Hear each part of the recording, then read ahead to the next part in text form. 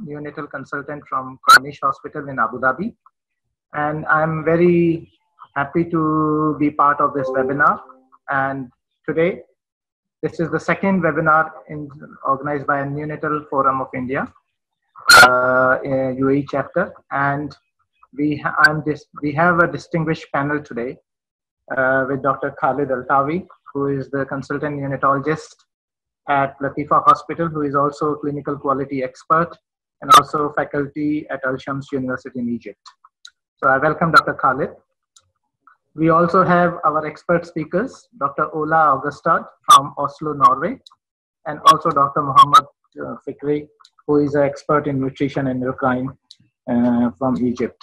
So I will be passing on the mic to Dr. Khalid, who will introduce our first speaker. Hello, good evening, good morning, good afternoon, everywhere all over the globe. Hoping that we will enjoy this gathering this evening organized by the NNF UAE. We're having a very good collaboration with the NNF India and as well as UAE. So thank you, Dr. Sardar and Dr. Monica, for inviting me to attend this webinar. Thank you, Dr. Rajesh, for introducing me. And now it's my pleasure to introduce a dear colleague and friend. He's a dear professor from Norway, Dr. Ola Saugstad.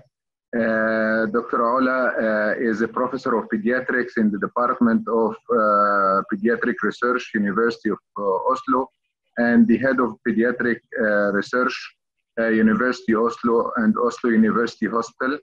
He is also consultant of neonatology in the same hospital. Dr. Saugstad had his medical school in 1973. Then he became a research fellow in the University of Uppsala in Sweden and University of Oslo. Then postdoctor NIH grant in University of California, San Diego. Then visiting associate research in University of California, San Francisco. Then trained pediatrician in Oslo University Hospital and trained neonatology in the same hospital. Dr. Ola is a member of the European Society of Pediatric Research, the European Association of Perinatal Medicine, Society of Pediatric Research in USA, International Academy of Perinatal Medicine, and Fellow of Royal College of Physicians of Edinburgh, and Norway Academy of Science. He's having many honorary membership, the Hungarian Association of Pediatricians, the Norwegian Society of Perinatal Medicine, Finnish Society of Perinatal Medicine, European Association of Perinatal Medicine, and American Pediatric Society. He's supervising and teaching more than 39 and co-supervising of another 5 PhD students and 6 PhD presently under supervision. Dr. Ola is having many awards and honors. He's publishing many articles, and whenever the name of Ola comes, then since long back, it is related to the oxygenation and the resuscitation. We will be glad to listen to such an eminent speaker in our evening. I will welcome Professor Ola, and he will be conducting resuscitation and delivery room handling. So welcome, Dr. Ola. 1 second, Dr. Ola, just a brief housekeeping notes. Yeah. We would like all our audience, if they have any questions, please put it through the Q&A box in your screens so that we can collate all the questions and we will be able to get some answers from experts tonight. Also, At the end of the talk, there will be a survey, and after finishing the survey, you will be able to get your CME points. So please do not forget to fulfill your survey. So I would like not to waste any further time. I would give mic to Dr. Ola. Thank you very much, Dr. Rayaj, and thank you, Dr. Khalid, for these very nice words. It's really an honor to be invited to give these lectures, and I'd like to thank Sindar, who I believe is the president of the NNF in the Emirates, and also Monica Kausal, who's the secretary, and who I met in Delhi in March. And so I'm very grateful to be asked to speak to you. I've been to the Emirates several times. I always have a good time there, and I've been to many of the Gulf countries, and I have many friends in this region. So that's why I was very happy when I was asked to give a lecture. So my first lecture will be about resuscitation and delivery room handling. Originally, I suggested to talk about delivery room handling, but then they also wanted some resuscitation. So I tried to make a synthesis of this.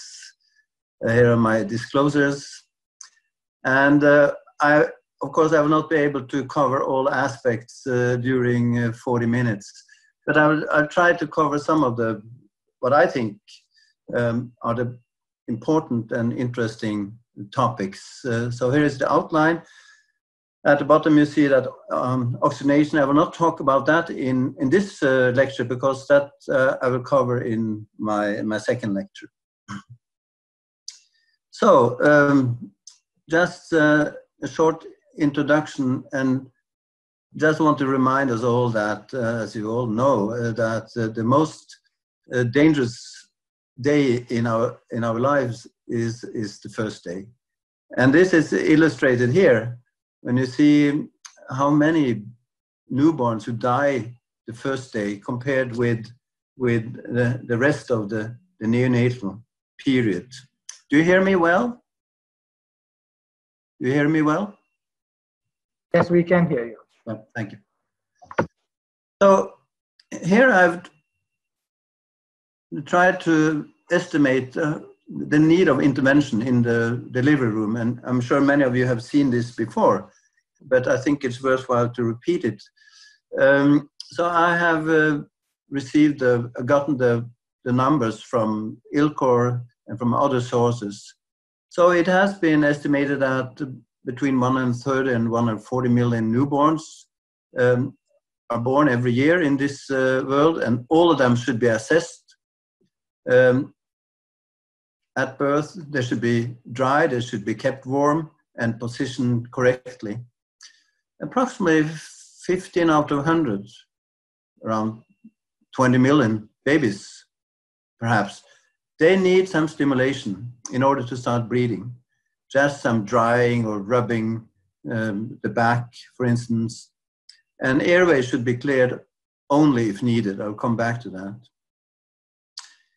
Between 3 to 5 per 100, maybe more in low-income countries, but 3 to 5% would need bag and mask ventilation in order to start spontaneous respiration.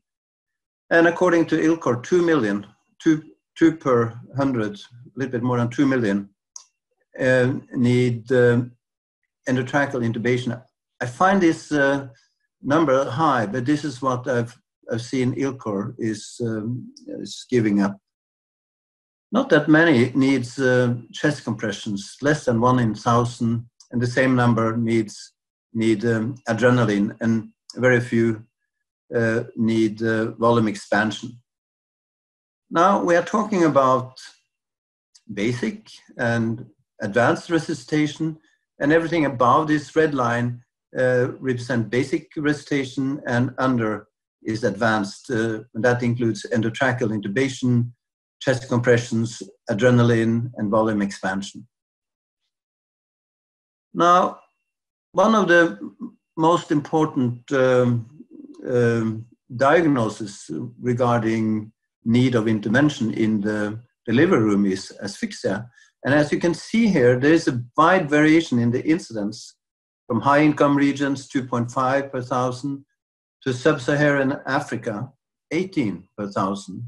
And also mortality varies a lot. But fortunately, the mortality due to perinatal asphyxia or interpartum related events has been substantially reduced since the turn of the century, more than 50%. And I think that is also good news that more children survive. I've tried to estimate how many babies can be saved by resuscitation. And in our own material from the 90s, there was a mortality of 20% in low-income countries. And it was estimated at that time that 4 million newborn babies suffered from birth asphyxia. Now in Western Europe, the mortality for the same condition is 2%. So if we are able to reduce the mortality to the same as we see in Europe, Western Europe, we could save approximately 700,000 babies. In addition, and it's been shown that up to 30% of stillbirths, and that's more than 1 million of those every year, can be saved by ventilation, resuscitation. That's another 300,000. So that adds up to approximately 1 million newborn babies. And that's an enormous number of potentially saved lives, of course. I will show you some very recent data from a European database called eNewborn regarding outcomes and need of resuscitation of low birth, less than 32 weeks, and extremely low birth weight infants. We just published these data in pediatric research a couple of months ago. So in this database, we have almost 40,000 babies with the gestation age 32 weeks or less. And here you can see how these are distributed to different gestational ages with a peak around 31 weeks. And here we have the neonatal mortality. And you see that it's an exponential increase in mortality with decreasing gestation age. So there's 60%, more than 60% mortality with 22 weeks, but you see there's a very rapid decrease in mortality, and here after 31 weeks, it's a very low mortality.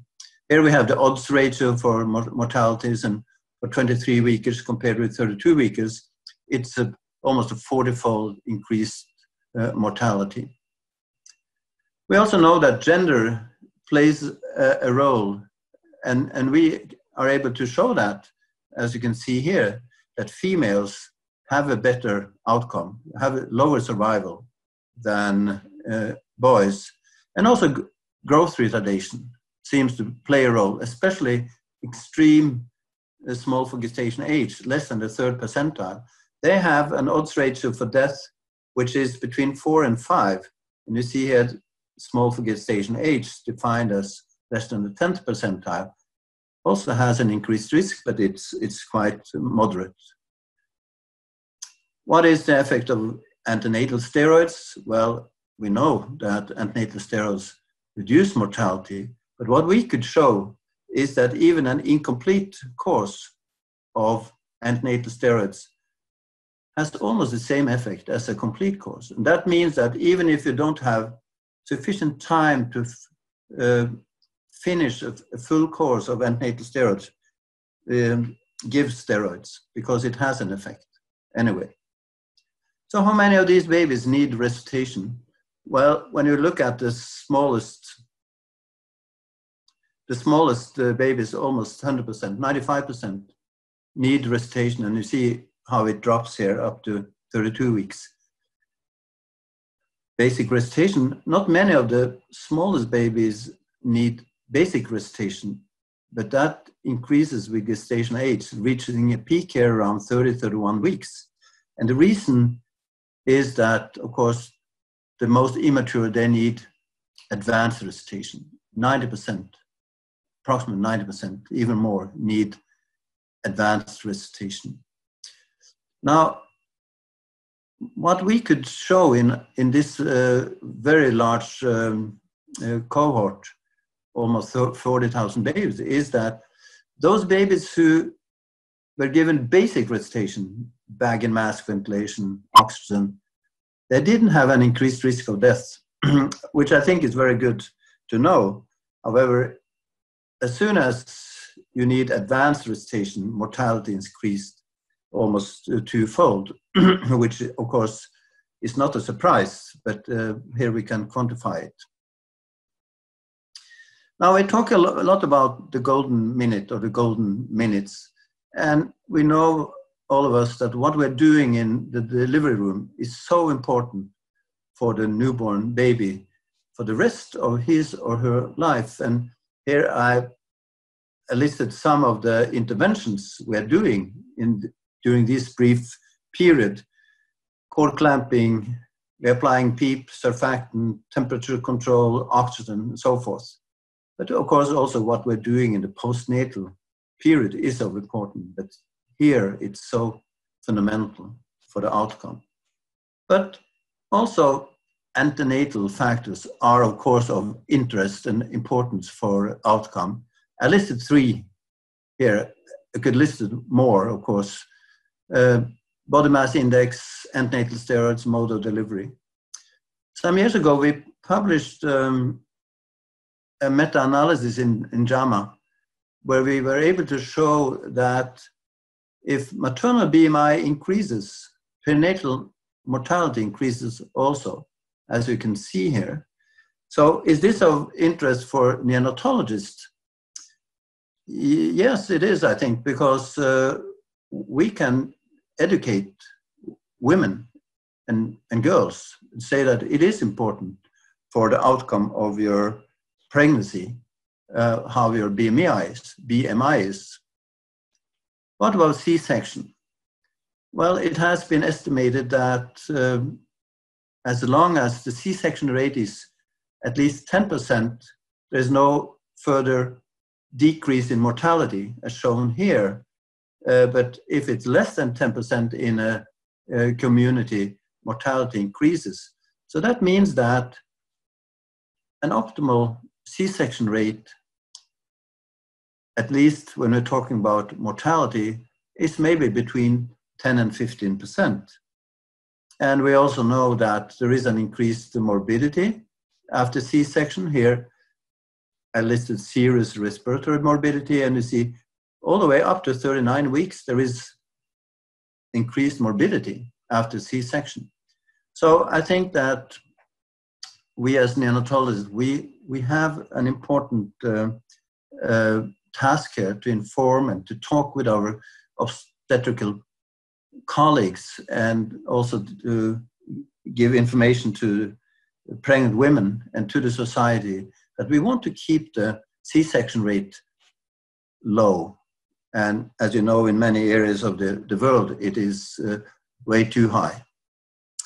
So let's go to the ILCOR resuscitation algorithm. This is the algorithm from 2010.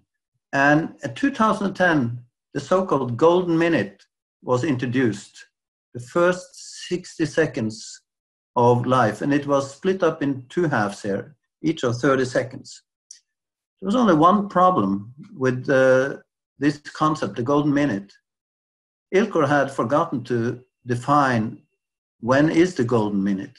So I started to ask people when I was traveling around giving lecture, and I asked people, when do you start the clock?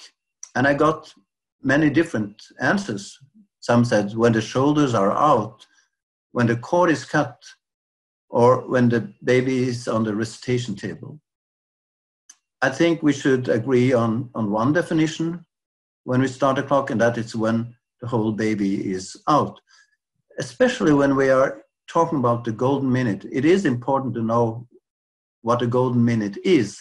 And also when we're giving APGAR scores, we have to know that we're doing exactly the same all over the world. So according to the 2010 algorithm, you should ask 3 questions to each and every delivery. Is the baby born at term? Is the baby breathing? And how is the muscle tone? And if you answer yes to these 3, the baby should be provided with routine care here. And if those of you who remember the old algorithm, you had to, the timing was changing every 30 seconds. You had to go from one task to another. That was very stressing, very difficult to achieve. Now, it was only the first 60 seconds that were timed. And also very important, in 2010, ILCOR suggested or recommended that resuscitation should be carried out with room air instead of 100% oxygen. So what is the indication for starting bag and mask ventilation? Well, it is heart rate less than 100 beats per minute, and or apnea or insufficient breathing within 30 seconds after drying and stimulation. So here is a close-up of what we are supposed to do during the first 60 seconds. So the first 30 seconds, the baby should be dried, kept warm, wrapped into plastic if it's less than 28 weeks. We should stimulate the breathing, position the airways correctly, and we should have recorded heart rate and breathing rate. During the next 30 seconds, respiratory support should be established if that is needed, and we should also have put on a pulse oximeter if that is available. Now the question is, are we able to do that? Well, there was a study published some years ago now from by Lisa McCarty in Dublin. It was a collaboration between Melbourne and Dublin. And here they listed all the intervention that we might carry out in the delivery room. And you see here how many of these were carried out in this study. 97% had a pulse oximeter, heart rate available, 96%, and so forth. And now they timed it and were able to show that we are not able to do this within the golden minute. Babies who needs to be put into plastic, immediately that happened after 61 seconds. The first heart rate auscultated after 62 seconds. I was surprised. And first available heart rate after 70 seconds, and so forth. And here they have put up some of the interventions that should be performed within 30 seconds or 60 seconds. If you look here, well, most of the baby, 94%, were on the resuscitation table within 30 seconds, and all of them within 60 seconds. In bag, only 7% after 30 seconds, half of them after 60 seconds. Auscultation, heart rate, 7% only after 7 seconds, and a little bit less than half after a minute. First heart rate obtained after 3 and 33, 3% after 30 seconds and 33% after 60 seconds. So this is surprising, but I think that it demonstrates that it is difficult to achieve what we want to do during the golden minute. So maybe we have to redefine that period. For instance, in the Helping Babies Breathe algorithm, this is what you're supposed to do in the golden minute. Now, suctioning has been removed in the second edition, but you see that you should be drying, stimulating the baby, start ventilating, and assess the baby within 60 seconds. And it's difficult to achieve that. So 5 years later, a new algorithm came out, and it's not so different from the 2010 algorithm, except that they have now introduced maintain temperature line here to remind us how important it is to keep the baby normothermic during the whole procedure. And now they have this golden minute is only It's not split up into two halves. So, how should we assess the heart rate at birth? Well, in 2015, ILCOR suggests that the heart rate immediate after birth should be determined by ECG. There are other means to do that, as you know: palpitation of the umbilical cord, use a stethoscope, pulse oximeter, ECG. Which of these should we choose? Because I was critical to ILCOR when they suggested ECG, because it had not been tested out in bigger studies. And also I asked the audience when I travel around and asked, do you have ECG in your delivery room?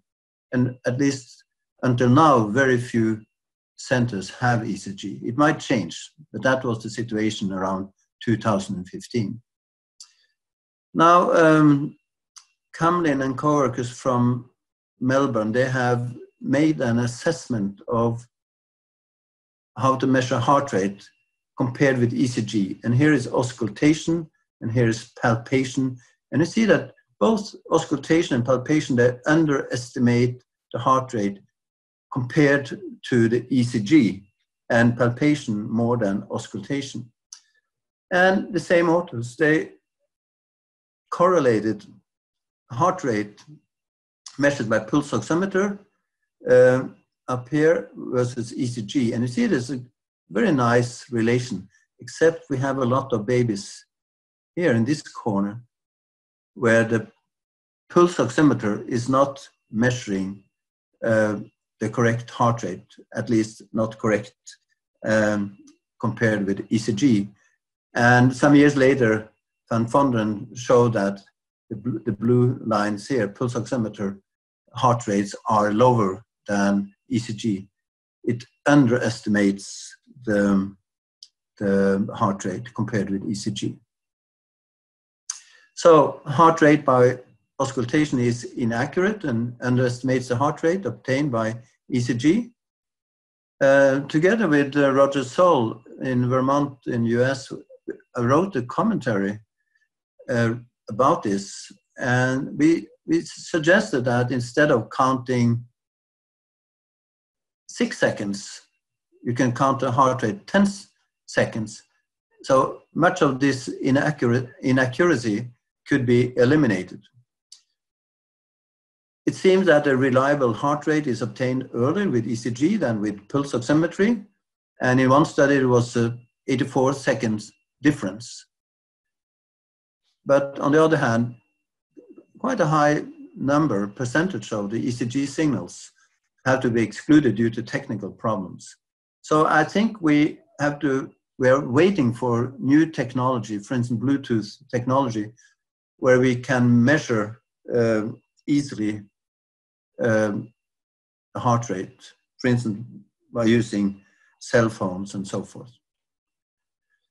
So in 2016, Roger Soll and we wrote, I don't know if you agree with me, but we wrote that auscultation is still the gold standard for assessing heart rate at birth. So what about suctioning of the baby? Is it sufficient to wipe the baby? Well, in 2010, ILCOR recommended that routine intrapartum oropharyngeal and nasopharyngeal suctioning is not needed, even for babies born with clear or meconium stained amniotic fluid, as long as they were quite active. And the reason for that is that if you suction a baby routinely, as been done here, the oxygen saturation is lower, up to 6, 7, 8 minutes compared with those who are not suctioned routinely. And some years ago, Walter Carlos and his group from Alabama, they showed that if you just wipe the mouth and the nose with a towel, for instance, it has the same effect as suctioning, at least when they assessed it by counting the respiratory rate the first 24 hours. So we don't do routine suctioning anymore. What about need of ventilation? Well, I mentioned that the indication is bag and mask. The indication for bag and mask is heart rate less than 100 and or apnea. And then you should ventilate for 30 seconds with a rate of 40 to 60. And the response is how the heart rate increases. Now, if the heart rate is above 100 and the respiration is sufficient, you could stop ventilation. If it's between 60 and 100, continue ventilation, consider intubation. And if the heart rate is less than 60 and not increasing in spite of adequate ventilation, you should start with chest compressions. And then ventilation rate is 30 and it's 90, chest compression is 3 to 1 rate, 120 events in each minute, which is it's difficult to achieve. So before we talk more about ventilation, I just want to remind you about the correct way to position a mask. You should roll it from the chin tip and see that it covers the mouth and nose. It should not be too big and not too small. And you should hold it with a 2-point technique, as shown here, between your thumb and your index finger. And then you should lift the chin forward. And that requires some skills and experience. It's not always easy. ILCOR in 2015 recommend to start with CPAP for preterm babies who are breathing spontaneously instead of intubation and intermittent positive pressure ventilation. What about sustained inflation? I don't know if any of you are using that, but it has been very popular in many places in the world. But ILCOR suggests against the routine use of initial sustained inflation, defined as inflation more than 5 seconds duration. There was a Cochrane review some years ago, now 3 years ago, when they looked at sustained inflation versus more standard ventilation. And they couldn't find that the sustained inflation reduced mortality, the need for intubation, need for a duration of respiratory support, bronchopulmonary dysplasia. There was actually no evidence of relevant benefit for sustained inflation over intermittent ventilation. And then the SAIL study was published. The SAIL study was a study recruiting babies between 23 and 26 weeks in need of positive pressure ventilation at birth, and they were randomized to a sustained inflation group. 15 seconds, the first inflation was 20 centimeter water, and the second 25. Now this study was stopped before it had finished, because it was clear that the early death was significantly increased in the sustained inflation group, 7.4% versus 1.4% in the control group. So what about cord clamping?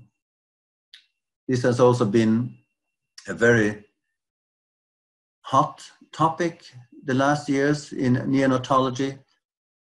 If you measure by just putting a newborn on a scale and see how fast it gains weight, that reflects the transfusion from the placenta into the baby, we can see that after 60 seconds, approximately 70% of the transfused blood has reached the baby. And if we wait another minute, we see that almost 90% of the transfused blood has reached the baby. Now, the interest for early or late cord clamping is not new. When I prepared for this lecture, I found some studies more than 50 years ago, which was summarized in this review article by Moss and Monse Courard, published in Pediatrics in 1967. And they were interested in hemodynamics, and they could show that late cord clamping resulted in a higher pulmonary arterial pressure, at least 9 hours after birth. So this is not new. And today, I think all international organizations and bodies, they now recommend delayed cord clamping, 32 seconds to 1 minute in preterm babies and also term babies, of course. So 2 or 3 years ago, this study was published, Australian placental transfusion study, the APT study. And this study, the aim was to compare death and morbidity at 36 weeks in 1,600 babies, a very large study, born before 30 weeks gestation. And they were randomly allocated to immediate cord clamping within 10 seconds of birth versus delayed cord clamping, which was 60 seconds and more. And what they showed in this study, which was published in New England Journal of Medicine by William Tarnomori as the first author, was that there was absolutely no effect on the primary outcome, which was death or major morbidity by 36 weeks of postmenstrual age. However, when they looked at death alone, they found a 30% reduction in mortality in those who had a delayed cord clamping. So based on this, the authors also carried out a systematic review and meta-analysis. So they found 19 clinical trials where babies had been randomized to delayed clamping versus immediate clamping, and they only looked at babies less than 37 weeks.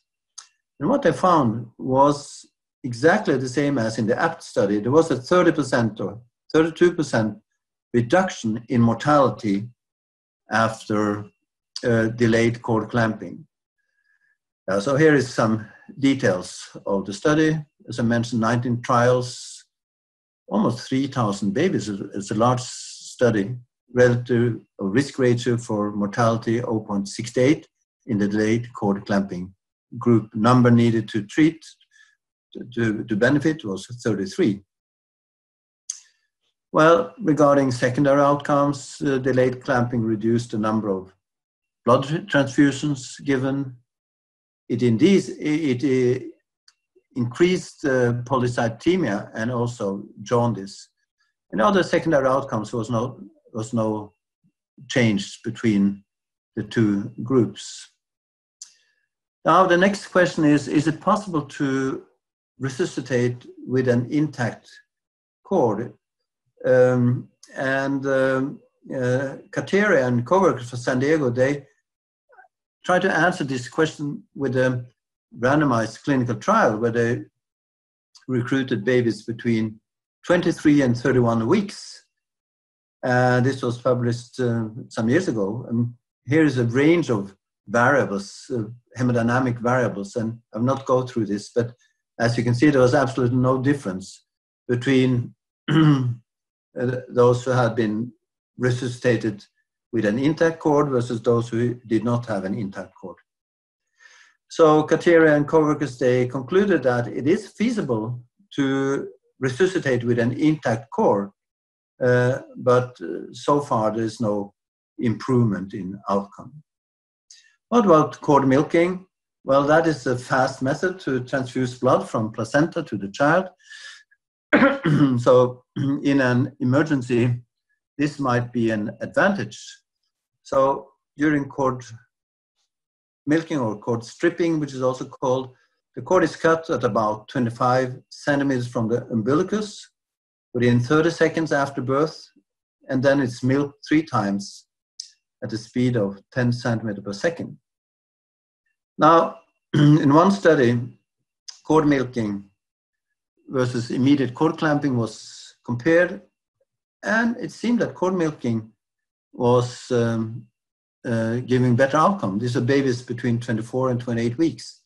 Less need of transfusions, 83 versus 97, higher hematocrit, and less intraventricular hemorrhage, 25 versus 51%, and also grade 3 and 4, there was not a difference here in this study.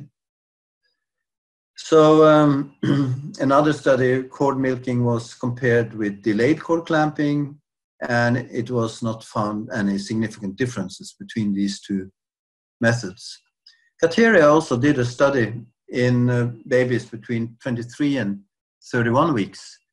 And what he could show was that those babies who had been treated with cord milking had a higher cognitive score at follow-up, 100 versus 95 in the delayed cord clamping.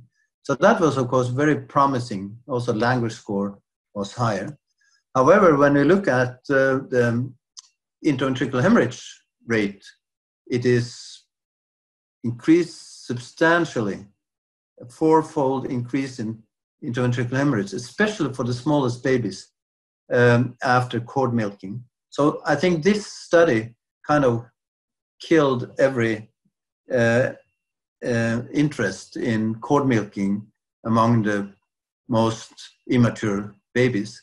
So what's happening here is that this is how you do the milking 3 times, and this increases the venous return to the right atrium, and it enters the foraminal valley and the aorta, and as long as the lungs are constricted, you know, if there's a lack of cerebral autoregulation, what it is in preterm babies, and there's a right to left ductal shunt, this may result in fluctuations in flow and an immature brain with fragile germinal matrix.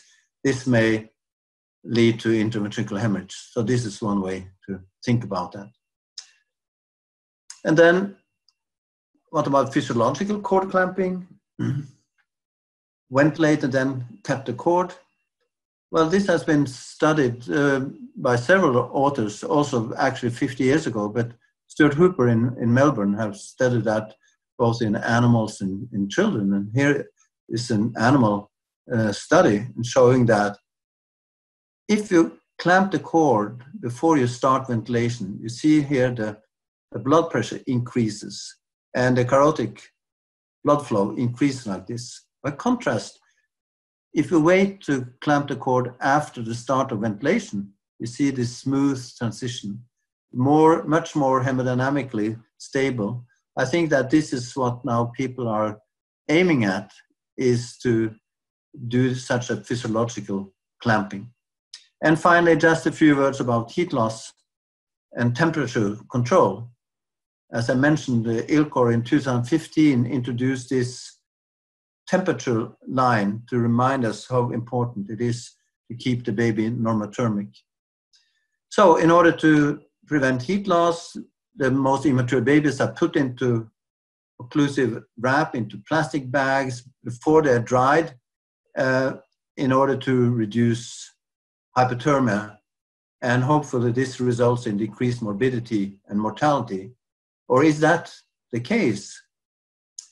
Well, before I go on, I just want to show you the most recent European guidelines for babies with RDS. Came out a year ago. It is to maintain core temperature between 36.5 and 37.5 at all times. And we should keep it quite warm in the delivery room, and the obstetricians don't like that. Less than 32 weeks, 23 to 25 degrees Celsius, and less than 28 weeks, 26 degrees. Now, very recently, a Cochrane review came out comparing plastic wrapping versus routine care. And yes, they were able to show that the core body temperature was higher when the babies are put into plastic, as shown here. But there were also more babies with hyperthermia in this group. So this is, of course, concerning. Excuse me. When it comes to major brain injury, there was absolutely no difference between the groups. And when they looked at death within hospital stay, it seems to be a small advantage of plastic wrapping, but it's not significant.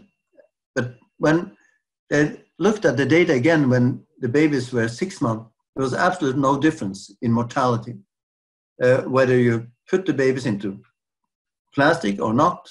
And of course, that was disappointing. The same was shown in this study from US by Maureen Rayleigh and co-workers. You are able to prevent hypothermia by putting the babies into plastic. But these authors did not find any effect on mortality of the wrapping. Odds ratio 1.0. It was less pulmonary hemorrhage, of course. So plastic wrapping reduces or leads to higher temperature at admission with less hypothermia. But we have to be careful because it might increase hypothermia, especially if you combine it with the thermal mattress and skin-to-skin care. And there's limited evidence that it is of benefit and do not give any harm. So, in spite of the fact that many studies have shown increased mortality among preterm infants who are hypothermic, we don't have evidence enough to say that these interventions with plastic wrapping reduces in-hospital mortality. So maybe hypothermia is a marker for illnesses and poor outcome by association rather than by causality. So I will just end up now with some recommendations from the World Health Organization that was that were published 5 years ago. I was so fortunate to be on the panel making these recommendations, and this is what WHO ended up with, that they put a lot of emphasis on kangaroo mother care. It's important, and it should be provided as close to continuously as possible. And if it's not possible to do it, it is better to do it intermittently than not doing it, according to WHO. So I will end up with some of the recommendations, the European recommendations for RDS as a summary of this lecture. So we aim at the delayed cord clamping at birth by at least 1 minute. We stabilize preterm babies less than 28 weeks in plastic bag under a radiant warmer to prevent heat loss. But we have to know that it probably doesn't reduce mortality, and we have to be aware of the possibility of hypothermia. We prefer CPAP instead of intubation, if possible. And here's the pulse oximetry. I'll talk more about that in next lecture, so I skipped that. And intubation at birth should be considered only for those not responding to the above. And I haven't talked about surfactant in this study. So with this, I will thank you for attention and show you some nice view from Norway, a greeting from my country. Thank you very much.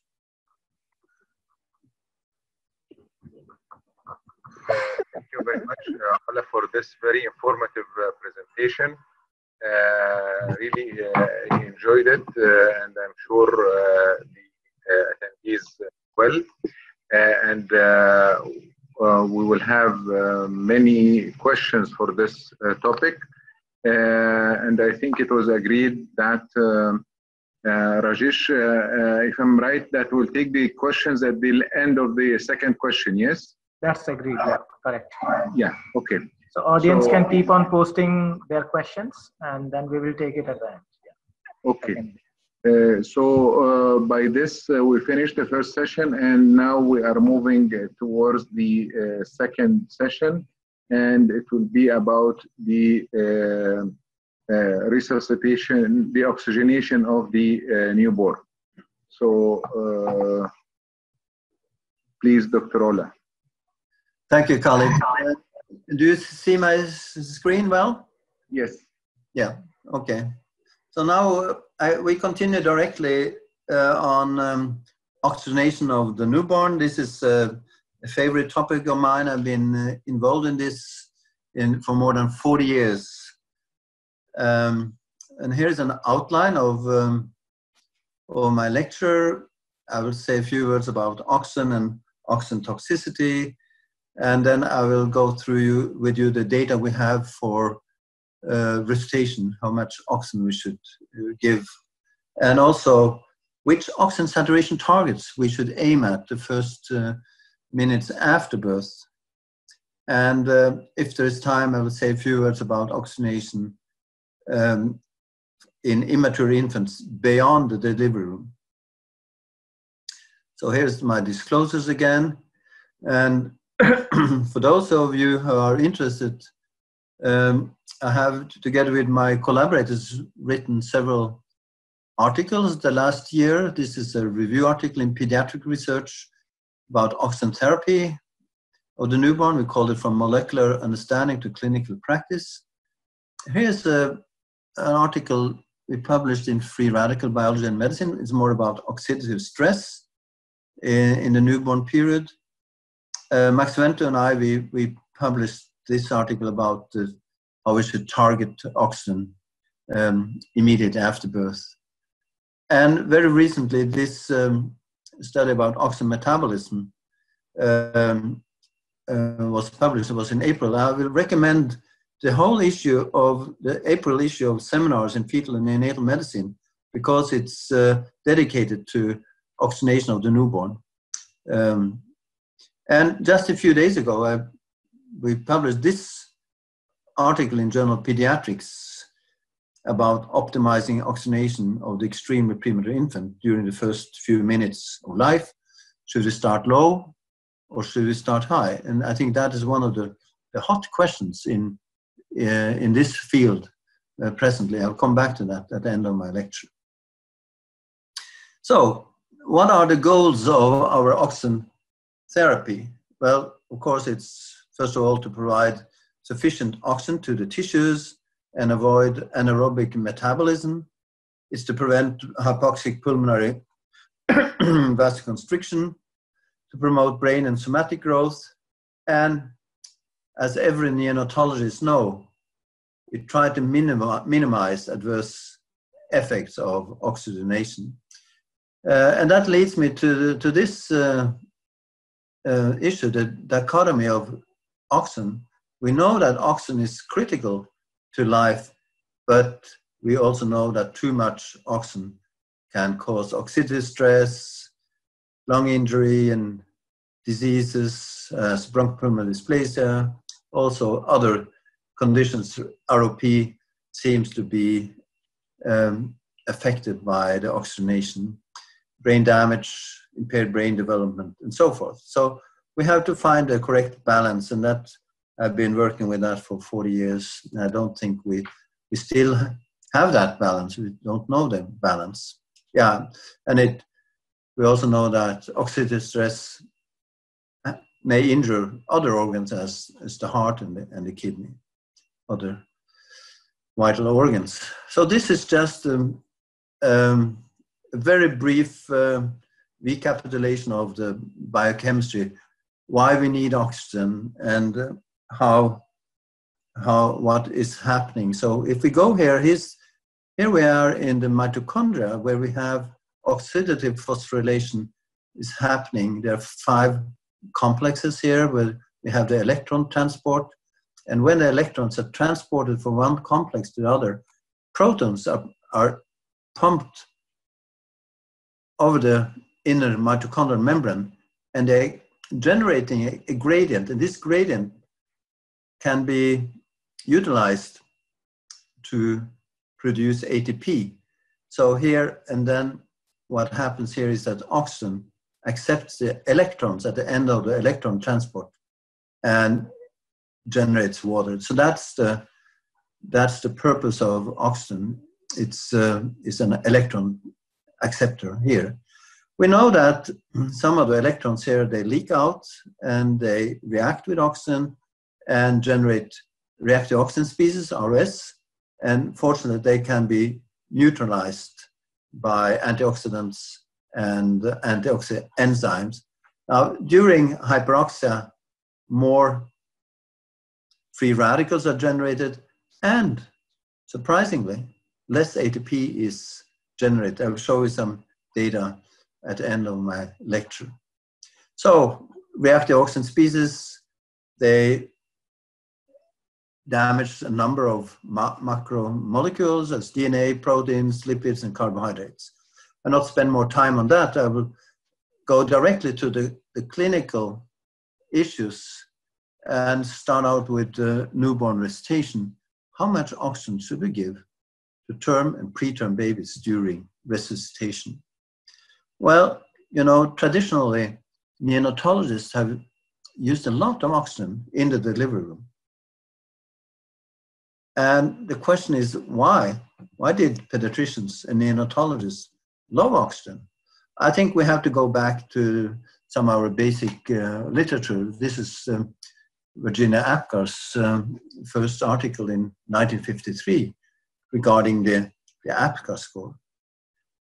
You know that in order to get an Apgar score of 9 or 10, the baby has to be pink. And there's only one way to make a newborn baby pink, the first minutes after birth, and that is to give oxygen. And that was what happened many places in the world. In South America, for instance, it was routine to give every newborn baby a dash of oxygen to pink them up to get a high Apgar score. And in fact, Virginia Apgar and her peers 60 years ago, soon 60 years ago, they used a lot of oxygen. 20% of her original population cohort were given oxygen by some mean or the other. So there was a competition to get as high Apgar score as possible. And today we know that this was not very fortunate, I think. Just a very brief recapitulation of the transition. We know that in fetal life, the fetus is hypoxemic, a low PO2, saturation between 50 and 65%. And then when the baby is born and during the normal transition, the pulmonary hypertension resolves and there's a gradual improvement in oxygen saturation. So cyanosis is normal during fetal life and for the first few minutes after birth.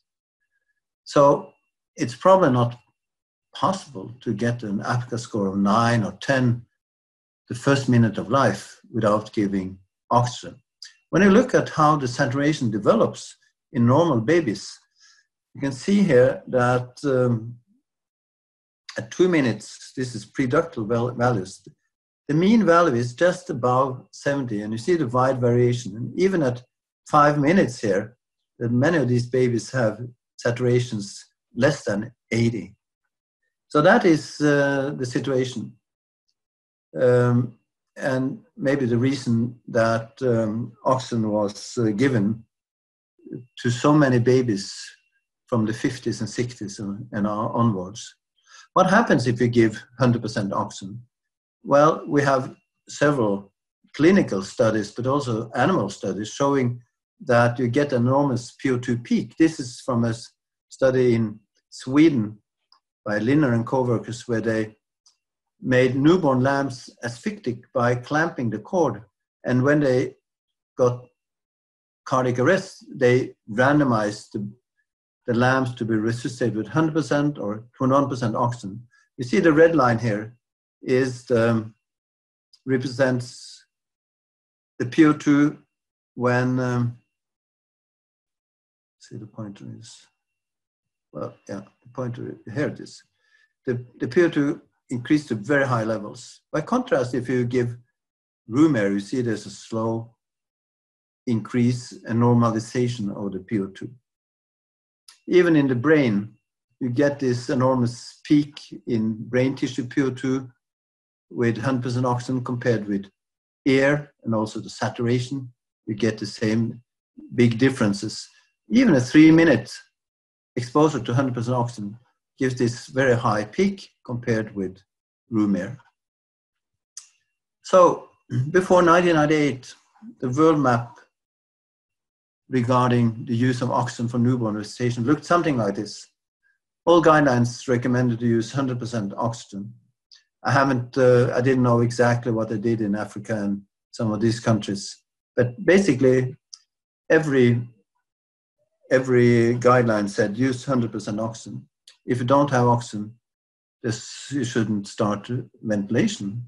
It was even believed at that time. So for those babies at that time, before 1998, who were resuscitated, they had this enormous PO2 peak. But then in the 90s, we carried out 2 clinical studies where we randomized term and near-term infants to be resuscitated with air or 100% oxygen. And here is a meta-analysis we published in 2008. At that time, there were 10 studies, including more than 2,000 babies, where the babies had been randomized to air or 100% oxygen. And what we found was that there was a 30% reduction in mortality if you start with air instead of 100% oxygen. So the world map started to change, and in 2006, actually, Canada was the first country which switched from 100% oxygen to air. And then Australia, some months later, came after, and then Finland, Sweden, Russia, UK, the Netherlands, Spain, they switched to air. Some countries, including my own, they were a little bit more hesitant and said, well, we choose something in between, 40% for instance. The most conservative were the Americans. They didn't change at that time. So during this period, some babies got this very high PO2 peak and others got a more physiological treatment. But in 2010, ILCOR changed the guidelines and recommended that in term infants receiving resuscitation at birth with positive pressure ventilation, it is best to begin with air rather than 100% oxygen. So then now the world map changed like that, not from one day to the other, but after some time, I think now all guidelines recommend to start with air for term and near-term infants, and we have this more physiological approach. So we try to illustrate what's happening if you give air versus 100% oxygen. So here is the PO2. It is normalized slowly, but it's not too high. Some free radicals are generated for sure. By contrast, if you give 100% oxygen, you get this enormous peak, PO2 peak, and you get this wave of free radical generation. And this affects the child with cerebral vasoconstriction, brain inflammation, pulmonary vascular reactivity increases, and it's also been shown that you get damage to the heart and to the kidneys. And a high FiO2, the first 10 minutes of life, is also associated with the increased risk of childhood leukemia. Now, a year ago, a new meta-analysis was published, including most of the same babies as we included in our meta-analysis in 2008. This was from Welsford and co-workers. And fortunately, at least to my relief, they found more or less the same as we did, an almost 30% reduction in mortality if you start with air compared with 100% oxygen. And these authors said that there will unlikely be any further studies on this topic. I'm not sure about that. It could still be some subgroups we haven't studied in detail who might need some more oxygen during resuscitation. They also looked at hypoxic ischemic encephalopathy, grade 2 and 3, and there was no difference whether you start high or low, which I think is good to know, that you don't get more adverse effects by starting with air compared with 100% oxygen. And also when I looked at neurodevelopmental injury, there was no difference. There are only 2 studies. It's my own and a study from Bajaj in India. So we would have wished to have more data on this topic. So for term and near-term infants, If you start with air, you reduce brain inflammation and perhaps also hypoxic ischemic encephalopathy.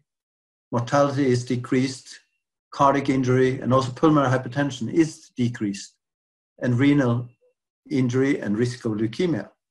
So there's not much discussion about that now. We start with air in these babies. But what about preterm infants? We know that preterm infants are different compared with term infants. I will not go into details because all of you know that, but just want to remind you that preterm babies, they react to hypoxia differently compared with term babies. They go into bradycardia right away, which might increase the risk of intraventricular hemorrhage. They have lowered defense against oxidative stress, and they have surfactant deficiency, of course, and they have,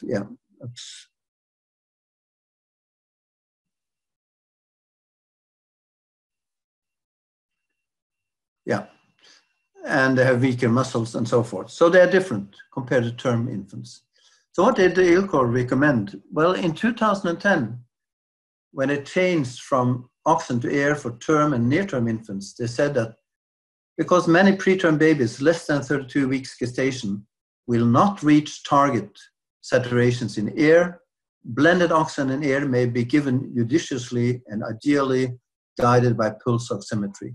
Now, ILCOR didn't mention which FiO2 you should start out with, and that was probably quite smart because at that time I think we didn't know.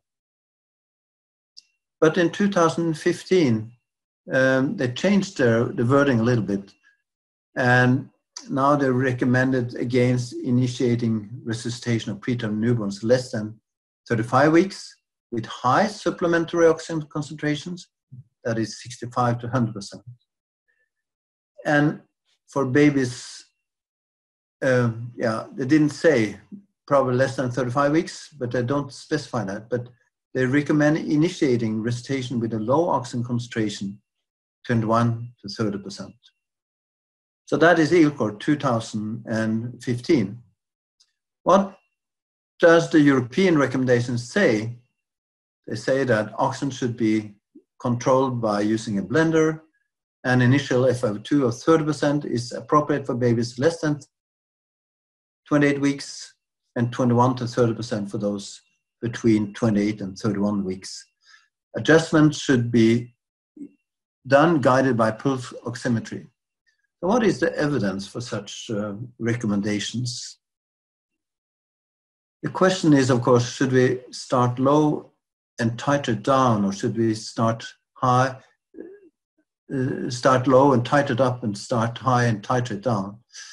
One of the first studies in this field was published by Max Vento's group in Spain. And here they randomized babies less than 29 weeks in the delivery room to 30% or 90% oxygen if they needed ventilation. What you see here is that there is absolutely no difference in the saturation between these groups. And the reason for that is perhaps that there is a difference in FiO2 only 3-4 minutes because FiO2 was adjusted very quickly. No difference in heart rate, but I don't have those data here. But what I found was that there was more oxidative stress and also more inflammation in the babies who started out with a 90%, although the FiO2 was higher only for a few minutes. So then the Torpedo trial was published, and this is a study we carried out with the basis from Australia. I think also some Gulf countries participated in this study. And babies less than 32 weeks were randomized to air or 100% oxygen in the delivery room if they needed positive pressure ventilation. And we couldn't find any difference in mortality when we looked at the whole cohort. However, when we did a post hoc analysis of babies less than 28 weeks, to our surprise, and I would say also concern, we found a almost 4-fold increased risk of mortality in those who had been started with air. So the smallest babies started with air had a higher mortality. When we looked at primary outcome, which was death or disability, we also found that those babies who had reached a saturation of 80% or more within 5 minutes had a significantly reduced primary outcome, 50% reduction, as you can see here.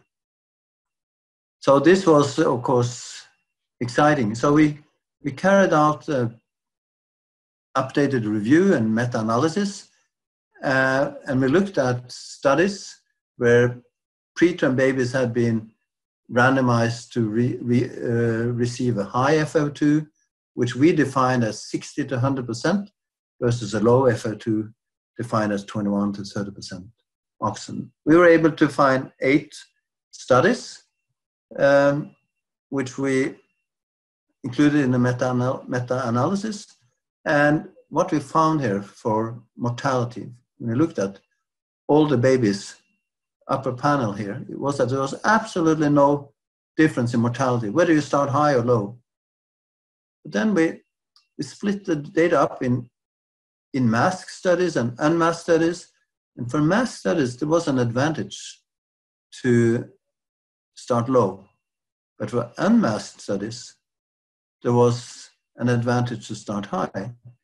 So this is, of course, a little bit confusing, and we don't have the solution of this yet, but we know that the masked studies are the most recent ones, when we started to titrate more carefully according to pulse oximetry and so forth. So it might be that it's still an advantage to start low in these smallest babies, but we don't know.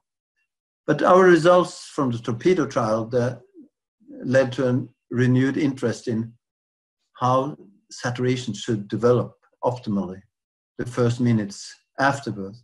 And here, Max Venter and I, we have drawn a curve where we're trying to illustrate what we believe is the normal, whatever that is for babies less than 29 weeks, the normal increase in saturation the first minutes after birth. And it starts at 2 minutes, median values and 2 standard deviations. And you see here that the median value is around 50.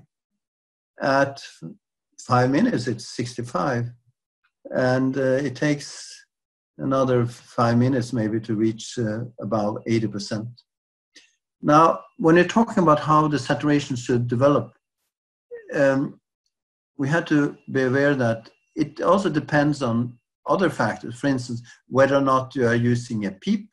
If you're ventilating with a T-piece device, the saturation increases faster than if you just use bag and mask without a PEEP. And there's also a gender difference. Girls have a more rapid increase in saturation compared with boys, probably because their lungs are more mature than boys. And we also now know that cord clamping affects how the saturation develops. This is from a study from Nepal, babies about 33 weeks, but it shows that saturation is higher after delayed cord clamping, which I think is an important observation. Now, we have been able to identify 707 infants less than 32 weeks, which have been included in studies in the delivery room, given high or low oxygen saturation. We found four groups: those who had started with air, those who started with 30% oxygen, 60-65%, and 90 to 100%. And we also split the material up in babies less than 29 weeks and 29 weeks or more. And then we made these graphs of how the saturation develops the first 10 minutes after birth, according to which FO2 we started out with. And here we have babies about 29 weeks. Now the shaded area here is the recommended target by American Heart Association, and these circles are targets from the European Resuscitation Council. Now, we don't know if these recommended targets are optimal because they are not evidence-based. They're basically based on our results. But what you see here is that for babies about 29 weeks, they are above or close to the target almost immediately after birth. The only exception is the babies given room air. It takes 6 minutes to reach target. For babies less than 29 weeks, the situation is different. Now it's only those who received 90 to 100% who reach target within 2-3 minutes. All the other groups, it takes 6, 7, maybe 8 minutes to reach target. Now we don't know if this is bad or good, but I think it's an interesting observation. Now everybody knows that it's not easy to reach the target. Here we have the Dawson curves, the 25th to the 50th percentile, which we think we should be a target, but it's not evidence-based, but that's what we suggest. And here is a baby, it's above the target, then we decrease the FiO2 10%, then the baby is within target for some seconds, then it's under, so we increase FiO2 another 10% up, still under target, and we increase another 10%, and then after almost 5 minutes, the baby is within target. So it's not easy to reach the target. When we did a follow-up of the torpedo babies, what we found was that cognitive score was significantly higher in those babies who had reached a saturation of 80 or more within 5 minutes. You see there's more than a 5-point difference. So then we started to think that maybe it is important to aim at a saturation of 80%, at least 80% within 5 minutes. There was also a higher mortality rate for those babies who didn't reach the saturation target of 80, and also more severe intraventricular hemorrhage, but there was no effect on BPD. So then again, the same question, should we start with a low FiO2 and titrate up, or start high and titrate down? Well, that is not easy. If you start low, and this is a study recently published from Austria, showing how the saturation develops in babies who did not reach a saturation target of 80% versus those who reached a saturation of 80%. And here we have the heart rate. And what you see here is that, for instance, at 3 minutes, is 2 minutes, 3 minutes, well, there's significant differences, but you know, if you're in the delivery room, it's not big differences between these groups. It's very hard for the clinician. I think it's impossible to, from a saturation value at 2 or 3 minutes, to say this baby will reach a target of 80% within 5 minutes or not. And when you look at FiO2 in these two groups, you see it's even more difficult because there's no difference in FiO2 the first 3-4 minutes between the groups. So for that reason, several colleagues will say, well, it's better to start high and titrate down, because then we are sure that we reach this target of 80%. One argument for that comes from a study carried out in Melbourne, Australia, in newborn kittens. It was done by Arjen de Paas, who is now in the Netherlands, and Stuart Hooper in Melbourne. So what they did in these immature kittens, they recorded the breathing rate when they were given air after birth. Then they were switched to oxygen. You see breathing rate increased. Then back to oxygen, then back to, not back to air, but here is nitrogen, then breathing rate goes down. They also measured the time the glottis was open, and they found that, well, it's increasing here also with air, but when they gave oxygen, the glottis was open longer than when the animals were ventilated with air. Very recently, Dekker and co-workers from the same group, now from the Netherlands, studied newborn babies 30 weeks or less. And what they found was that they had one group started with 30% oxygen and one group starting with 100% oxygen. And then they titrated up or down according to this algorithm here. What they found was that the babies started high here. Well, of course, they were more pink. They had a higher minute volume, shorter duration of mask ventilation. They had a higher oxygenation at 5 minutes, shorter duration of hypoxemia, but they had a higher FiO2 exposure during the first minute.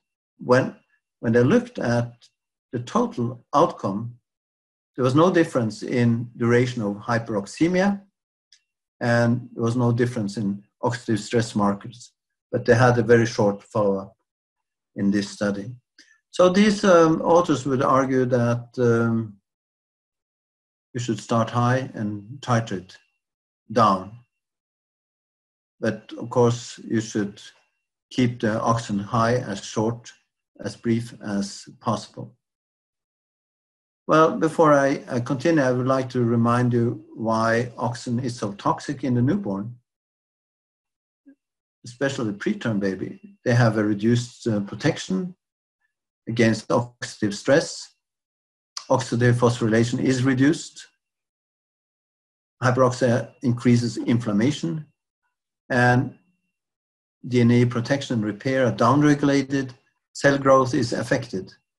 This is a study, one of our studies from newborn mice, hypoxic newborn mice, and we resuscitated them with different oxygen concentrations, 21%, 40%, 60%, and 100%. And what we found in the brain is that there was a downregulation of oxidative phosphorylation.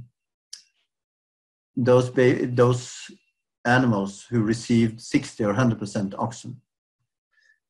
So in all the 5 complexes of oxidative phosphorylation, there was a downregulation of genes, as illustrated here, which means that ATP production is probably reduced when you resuscitate with a hyperoxic gas mixture.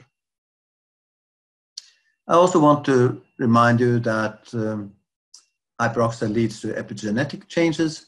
I don't have time to show you these data. So what we recommend, and we just published these recommendations, people may argue with us and disagree with us, but we think that if you give supplemental oxygen, even very brief in immature babies, it leads to increased oxidative stress, inflammation, genomic changes, reduced DNA repair, and cell growth inhibition, also long-term epigenetic changes. Still, oxygen may be needed in the most immature infants, those less than 28 weeks, but it should be given as low and brief as possible. So we still think that we should start low, 30% oxygen, and titrate up according to the saturation and the clinical response. And heart rate is the best way to evaluate the response. But it's clear that we don't know what is the optimal starting initial FiO2 in these babies. For that reason, we are planning a new study, a new torpedo trial we call Torpedo 3060, where we want to randomize babies less than 29 weeks to 30% oxygen or 60% oxygen. And we still are interested in recruiting units. So if any one of you are interested in joining, please contact me or Rebecca Brown at the email as shown here. And then I have a few minutes left, I hope. Is that correct, Chairman? Yeah. Yeah. So yes, yes, sir. Yeah. So I just finished very briefly with how we should oxygenate extremely low birth weight infants beyond the delivery room. And then I, of course, refer to the NEOPROM studies, the trials. And the question these trials asked was, what is the optimal target saturation for preterm neonates that would result in the lowest death and neurodisability.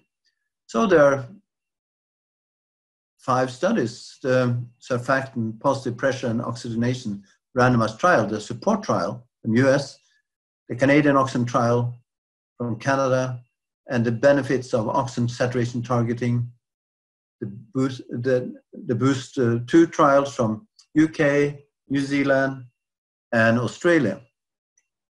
So babies less than 28 weeks were randomized before 24 hours of age to a low saturation target, 85 to 89%, or a high saturation target, 91 to 95%. It was a big study, almost 5,000 babies included.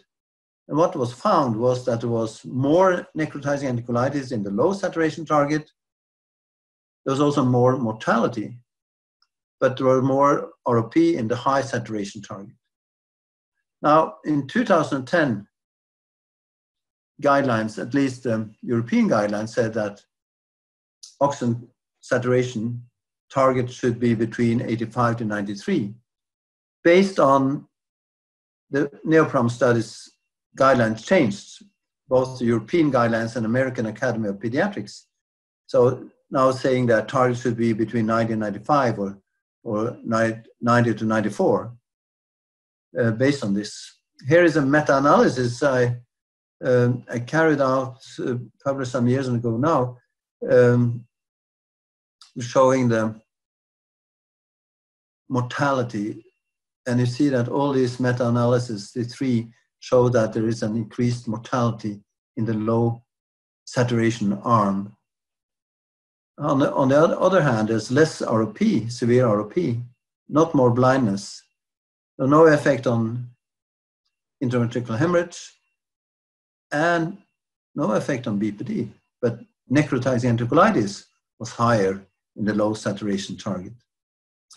So then I looked at the risk difference between the 2 study groups. And here we have some outcome variables.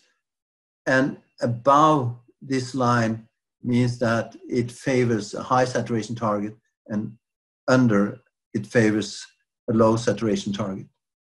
So, and here we have the p-values, and see for mortality, there is a significant difference between the groups. It's higher mortality in the low saturation groups, and also for necrotizing enterocolitis, I said. ROP is the opposite, and also BPD. However, when BPD was defined physiologically, we didn't find any significant difference. So oxygen targets between 91 to 95% increase ROP in need of therapy, but not severe vision, not more blindness, fortunately. Targets between 85 and 89% increase mortality and necrotizing enterocolitis. So you have to find the right balance. Long-term follow-up didn't show any differences between these 2 arms regarding death, disability, blindness, hearing loss, blood pressure. Yeah, hyperoxia may lead to epigenetic change in the lung. We don't know if these are long-lasting or transient.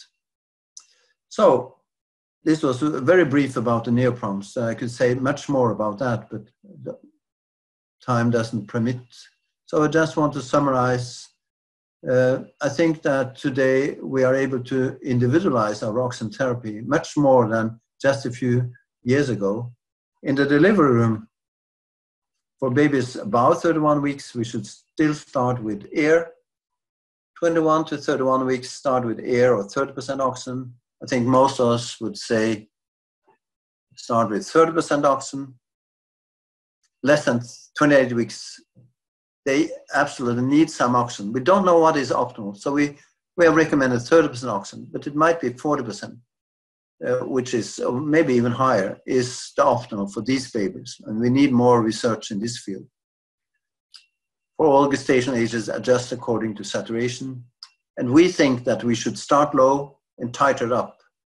We need randomized studies to test the significance of saturations above 80% or lower than 80% the first 5 minutes of age and how it should be adjusted. But it's not easy to do such randomized studies.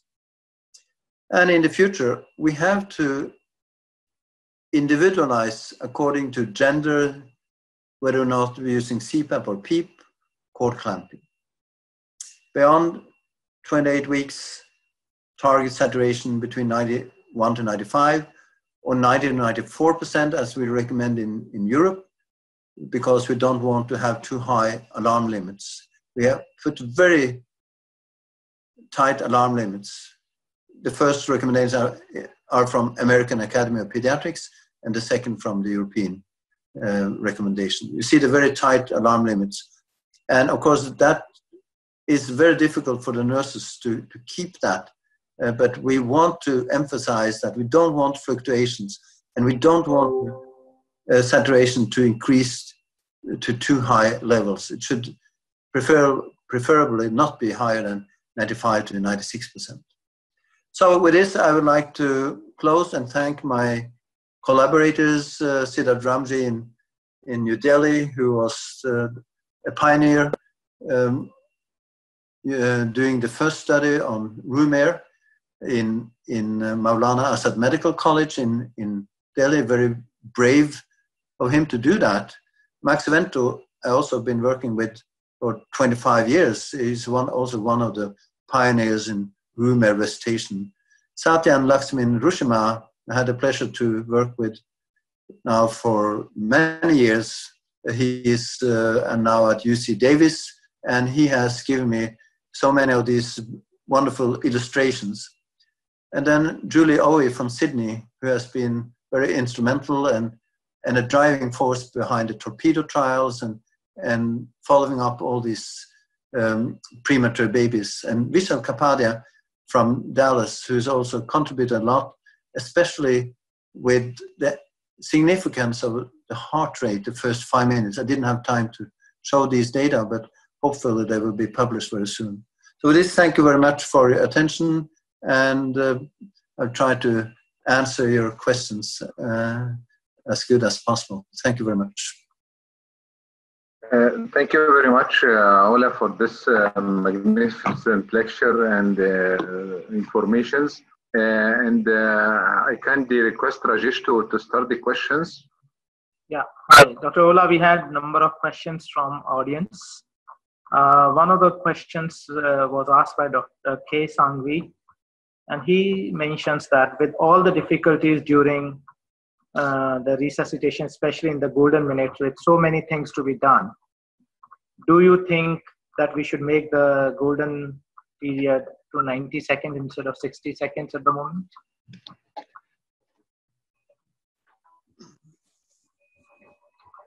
Hi, did you hear my question? I heard that, yeah. Okay. I think that's an excellent question. And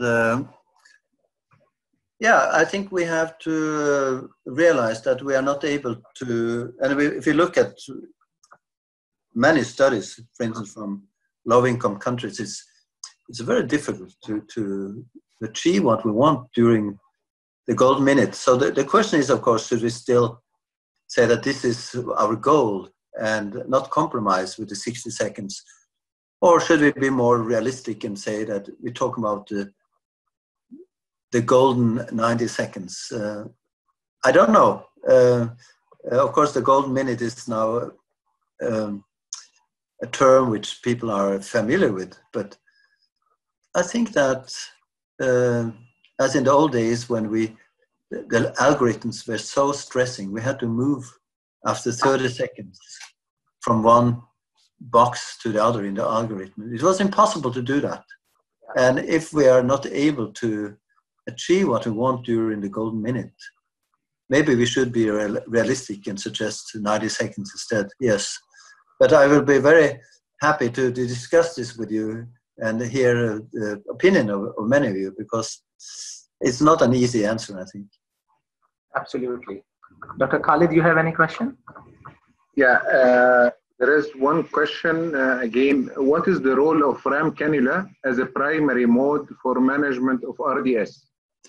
Oh, yeah, well, then I think we should have a RAM here to answer that question. Because I listened to one of his lectures recently where the ram cannula was discussed, but I have to admit I never tried it myself. So if you ask Dr.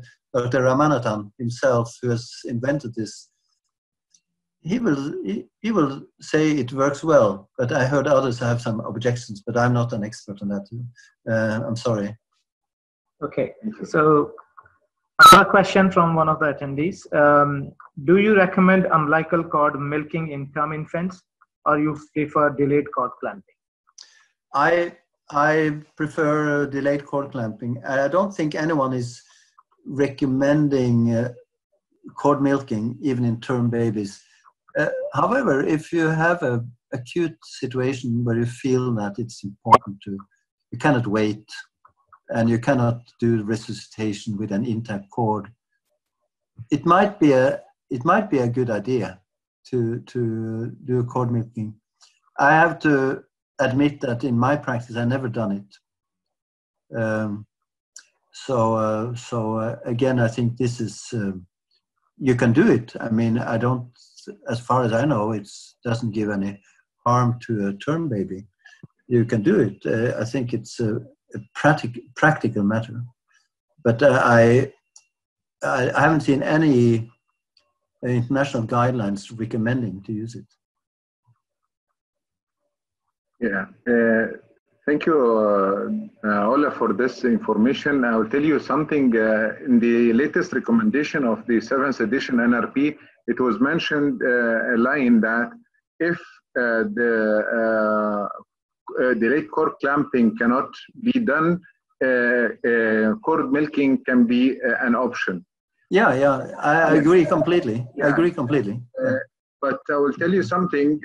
When we made our golden hour guideline at the hospital, and we read the latest systematic review published in February 2020, and it is mentioning about the increase of incidence of IVH with the cord milking.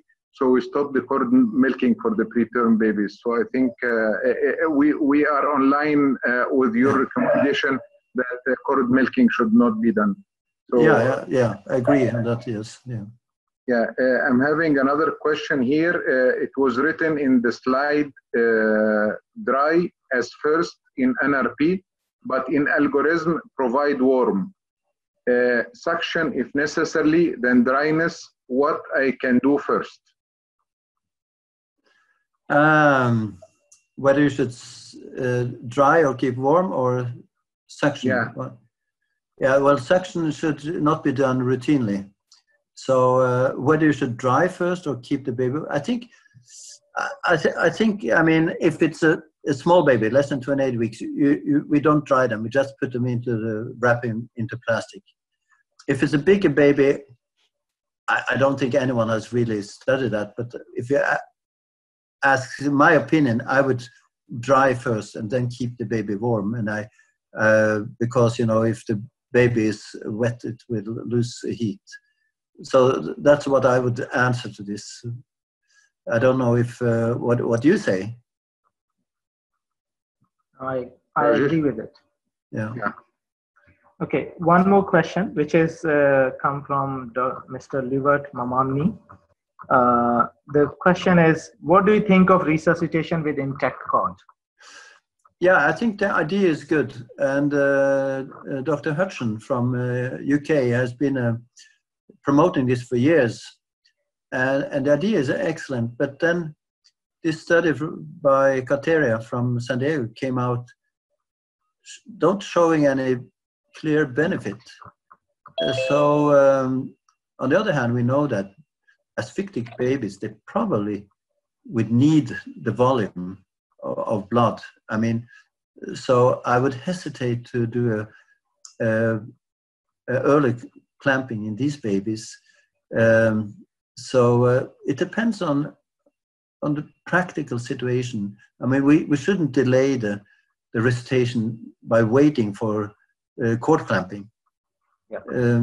So if it's not possible to start resuscitation, it is a good idea to do it on an intact cord, but I don't think I would put this up as a the first priority based on the data I showed you from Kateria. A supplementary question on the same. So as we know, we all recommend, or a lot of people recommend, that delayed cord clamping should be done. But what is your view if the babies, it's in babies who are peri-viable or who are non-vigorous preterm infants? Whether you should do delayed cord clamping? Yeah, in the babies who are peri-viable, like 22, 23 week gestation babies, or those who are not very vigorous at time of birth. Well, again, I would say to delay the cord clamping should not intervene in the handling of the baby. But I think these babies need this blood volume. So if you are able to start the ventilation and then wait with and then wait with the cord clamping, I think that is an advantage also in these babies. Okay. Dr. Ola, there is another question here regarding the cord milking. They agree that it is not to be used in the preterm, but what about the term baby? If it can be used as alternative to delayed cord clamping in the vigorous crying babies, is there any evidence? Yeah, it can be used, and I think it gives the same results, at least according to 1 or 2 studies. So it can absolutely be applied. On the other hand, I mean, if there's no urgency, I don't see why we shouldn't just wait 1 minute and then clamp the cord. So, but I think that's a matter of, I mean, there's different opinions, so what is most practical. Next one is a specific question on a specific condition. Mr. Ambrish Sharma is asking, in CDH babies or congenital diaphragmatic hernia babies, what level should we start oxygenation? What should be the Yeah, that's a very good question. And these babies should not be started with air. And if you go to, for instance, the recommendations from Children's Hospital in Philadelphia, they say start with 50% oxygen in these babies and then titrate according to response. So this is a subgroup of babies who should not be started with air. And I think the best evidence now is to start with 50% in these babies. Okay. Dr. Ola, there is a question from Dr. Ahmed Zakaria. He's telling, if I'm attending antenatally diagnosed cyanotic heart disease, what would be the target saturation with which I can transport the baby to an ICU? Yeah, well, I'm not. It depends, of course, a little bit on which congenital heart defect it is. It was a cyanotic heart defect, yeah. Yeah. Well, you know, it shouldn't be too high. I'm not sure if I can give a good answer to that question. Because we don't want the saturation to be too high in these babies. And we know that they can tolerate a lower saturation. But I would hesitate to give some clear numbers for saturation in such babies. I'm sorry. Thank you. Okay. Another one from Dr. Nitin Srinivasan on congenital diaphragmatic hernia babies. Is there a role for delayed cord clamping, specifically for improving the outcome in CDH babies? Yeah, I wish I could answer that because I'm not sure actually, but if you look at this recommendation, I don't have that in mind, but the recommendation from Children's Hospital in Philadelphia, they say something about that. But I'm not sure. I will hesitate to answer that also because I'm not remember exactly. but it's a very relevant question. I think I'll put the last question, Dr. Khalid, if you have anything. Okay. I think we covered all the questions, and some of the questions are duplicated. So yes. By this, I would like to thank Professor Ola for his very excellent, elegant presentations. Personally, I learned from Dr. Ola much about the oxygenation and the oxygen toxicity syndrome.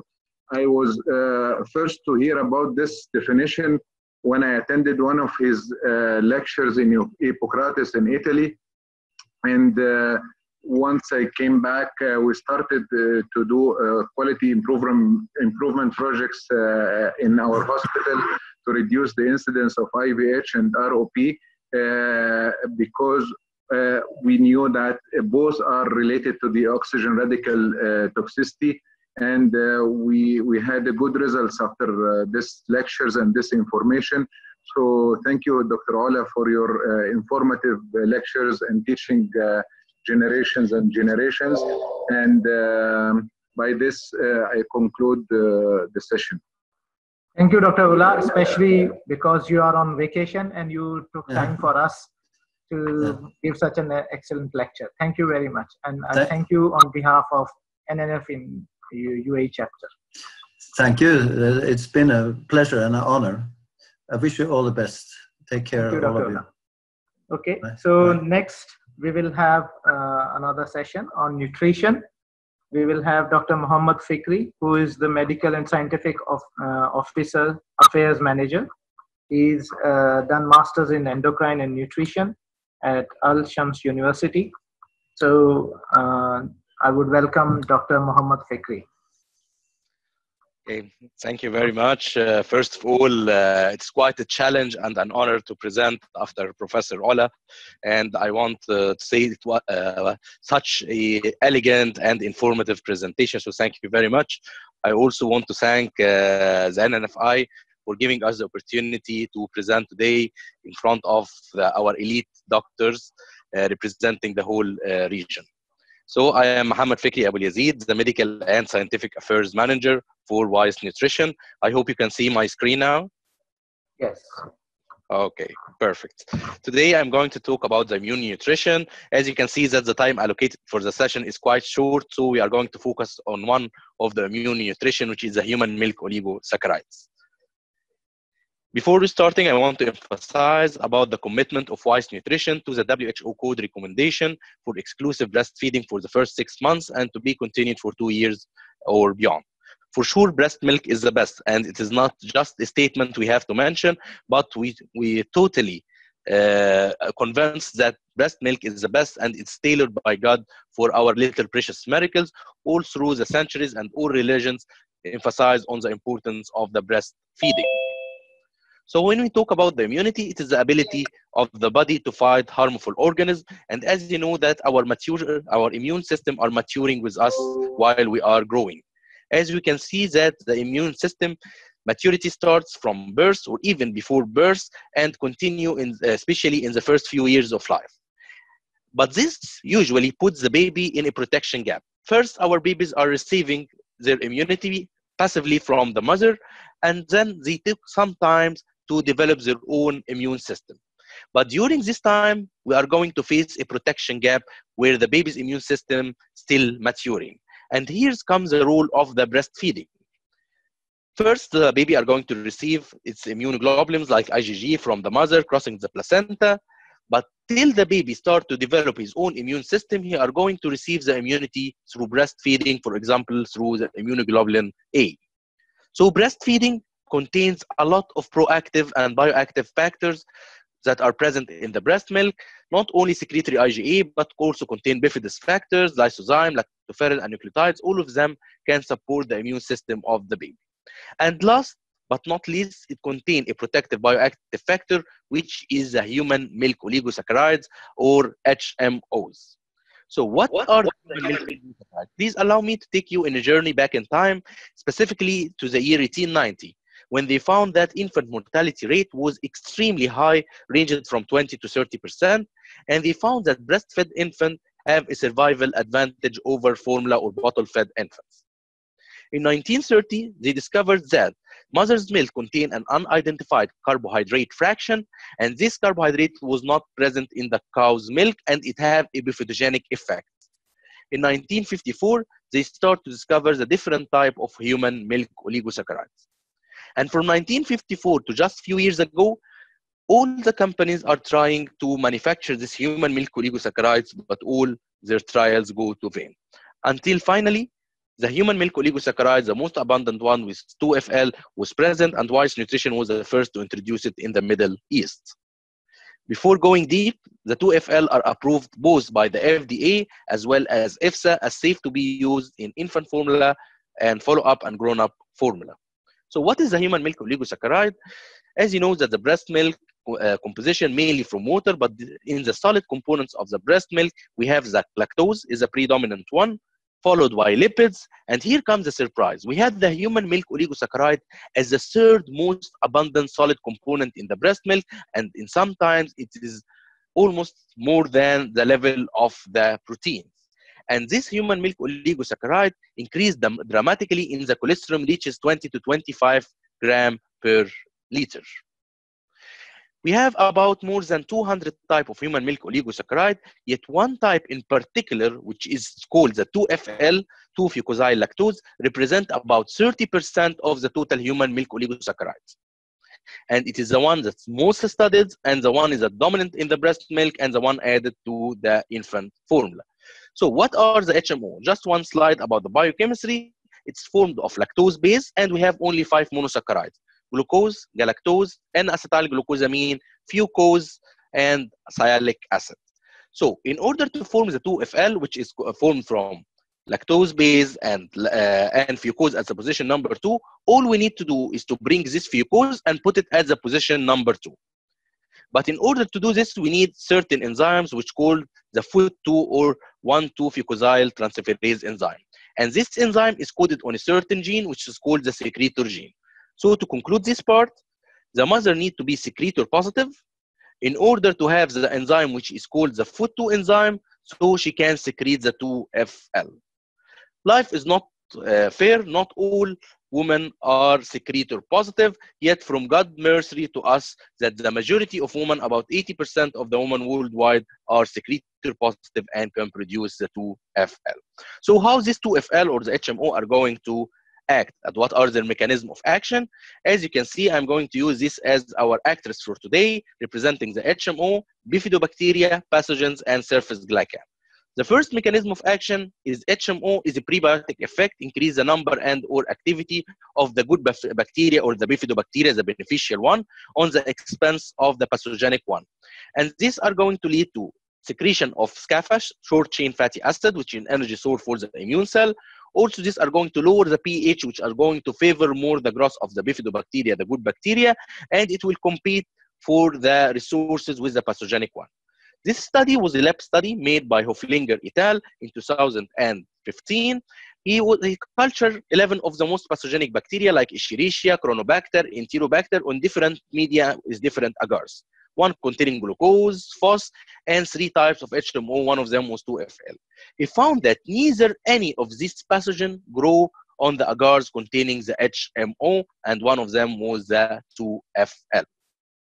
Lewis et al. At the microbiome in 2015 start to compare babies who are breastfed from secretor mothers contain HMO2FL and foot-negative mothers who don't contain the 2FL. As you can see, the one in red is the one containing the 2FL.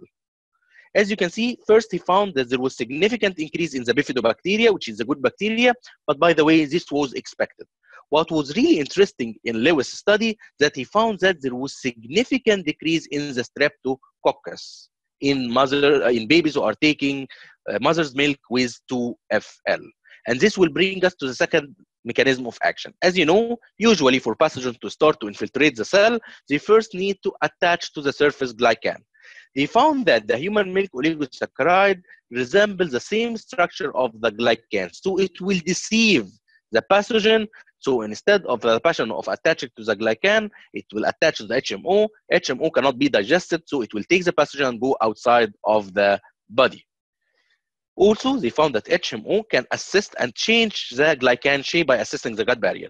They trigger enzymatic changes of the glycan, changing the shape of the glycan so the pathogen cannot fit to it and cannot attach to it, prevent attachment, which may prevent the infection. Maro et al. In 2004 in Journal of Pediatrics found that infant-fed breast milk with 2FL have significant reduction of Campylobacter diarrhea as well as all causes of diarrhea. The last but not least is the last mechanism of action of the HMO. We all usually know that HMO cannot be absorbed inside the bloodstream, yet we found that human milk oligosaccharides, 1 to 2% of them can pass and go to the bloodstream and can have a systemic impact, and this impact believed to be modulation of the immune system. During birth, after birth, still the immune system of our babies, as we mentioned, not mature enough. Human milk oligosaccharide help to make the balance between the T helper 1 and the T helper 2. And this was demonstrated in Goring et al. Publication in Journal of Nutrition 2016, when he compared formula with GOS to formula with 0.2 gram 2FL, other one with 1 gram 2FL, and breast milk standard group as our reference guide group. We found that infant-fed formula with 2FL have a significant reduction in 5 inflammatory cytokines like interleukin-1 and the tumor necrosis factor and interleukin beta. And it was a significant difference between the 2FL groups as well to the control group, and there was no significant difference between the 2FL group with the breastfed groups. My last publication or last study for today was Piccio et al. When in a randomized controlled double-blinded trial for 12 months with 175 healthy term infants, comparing infant-fed formula with human milk oligosaccharides to control formula without human milk oligosaccharides, measuring the morbidity. He found that infant-fed formula with 2FL and LNT, HMO, 56% reduction of the use of antipyretics at the age of 0 to 4 months, have 53% reduction of the use of antibiotics from the age of 0 to 6 and 0 to 12, 57% reduction of lower respiratory tract infection from the age from 0 to 12 months, and 70% reduction of bronchitis for the whole year. 70% reduction in the group using the infant formula with human milk oligosaccharides. Thank you very much, and I hope I stick to time, Dr. Rajesh. I know that the time was limited, so I hope I stick to the time. Thank you very much. Yes. Thank you very much, Dr. Muhammad. It was an excellent presentation. So if somebody has any questions, they can pose it. Otherwise, I would like to conclude the session. Please. I would also like to thank White Nutrition, and also like to thank the executive committee of NNFI UAE chapter, which is Dr. Monica Kaushal, Dr. Sridhar Kalyan Sundram, and also our expert speakers, Dr. Ola, Dr. Khalid as a moderator, and Dr. Muhammad as a speaker, who have given their time and spared their valuable time from the family to be part of this CME. I would also request our audiences to complete the survey so that they can get their CME certificates. To conclude, thank you, Dr. Ola and Dr. Khalid and Dr. Muhammad. Thank you. Goodbye. Thank you.